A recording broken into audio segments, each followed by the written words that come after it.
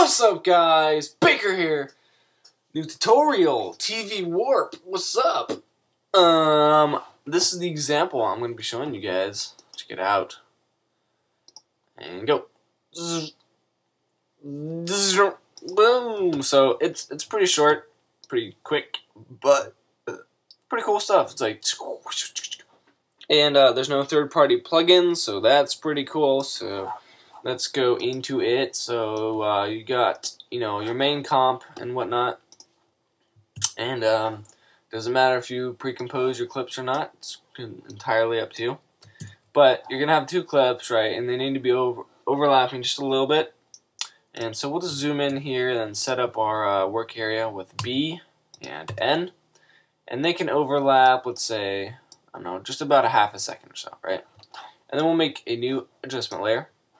And whenever I do transitions with adjustment layers, I like to trim them so I know that it's a transition other than like a color correction or something. So I'll just call this like, TV warp or something. So what we're going to do is go into our effects and presets and type in TV, and we get this TV week preset. Should be with your After Effects. Put that on your TV warp. And first thing I want to do is the color balance, the saturation, I want to keep that back at 0. Okay. The noise, decrease the noise. I don't like it that much, to maybe 5. Okay. And the wave height has an expression on it. So if you push U, we have an expression. And what we can do is just uncheck the equal sign. Alright. So in the beginning, we'll go ahead and set a keyframe for the wave height. And we'll set it to 0. And we'll go in the middle. Maybe set it to, let's say, 50. It's up to you. And then the last one, set it to 0. Alright. So that's pretty cool, but it's kind of boring. So let's change the wave speed to 1. So that it's a little bit more warpy. Okay. Now what we're gonna do is offset it a little bit. So let's go ahead and search in offset, and you can put this in the beginning or after your effects, but I'm just gonna put it in the beginning.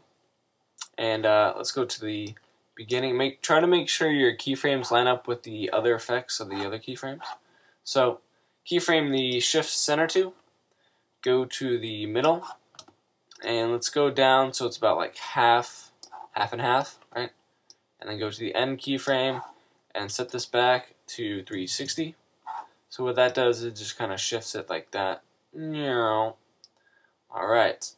Why don't we just blend these together a little bit? So in the beginning, again, your second clip, push T for opacity, keyframe, move forward, and set the, supposed to be doing opacity of the top clip, unless you want this clip to be on top, then it doesn't matter.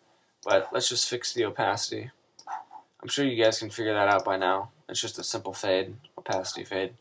So, okay, warping like that, pretty cool.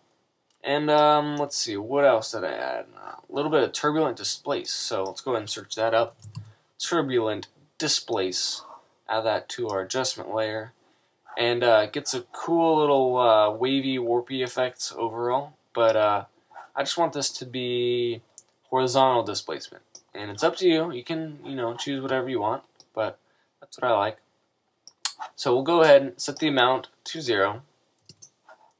Again, move to the middle and set this up to whatever you like. I think I used 150.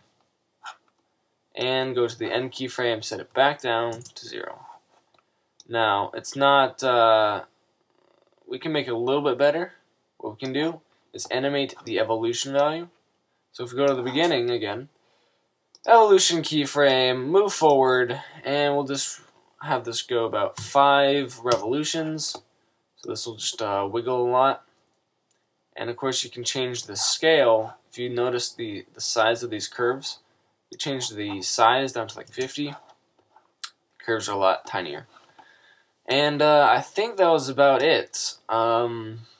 Oh, one more thing. See these little black edges, the little lines? If you don't like that, go up to the wave warp and change pinning to all edges.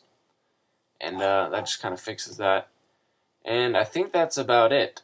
And, oh, one more last thing. Okay, don't worry, guys. Push U to get all the keyframes. Highlight all of them. Right click and easy ease, and that'll just smooth out the animation a little bit. And I think that's about it. Just layering on a bunch of effects, starting with that one preset.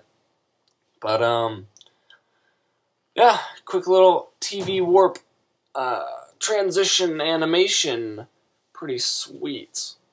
If you like this tutorial, if you like transitions, go ahead and like the video. Leave a comment. What's coming up? I got some more transitions in mind. I got some cinematic giveaways coming up, I think. Color correction tutorial, like that colorful one, will be coming up soon. So go ahead and stay tuned, you guys. Help me support you, and help me help you. If that makes sense. But there you go. You can oh, one very last tip. I'm sorry, but check this out. If you don't like the speed of this animation, instead of changing all the keyframes and trying to line them up, check out this technique. So let's say we want to extend it longer. So we need the clip to be a little bit longer, obviously, right? And we want to move all these keyframes.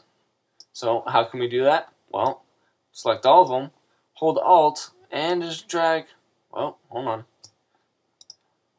This keyframe isn't lined up. There we go.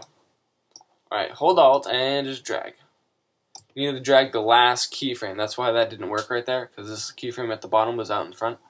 But if you hold Alt, click on the last keyframe, you can stretch it, and it'll keep the same ratio between each keyframe. So that's a good way to stretch things out. And that's about it, guys. I'm done. So have fun, and peace.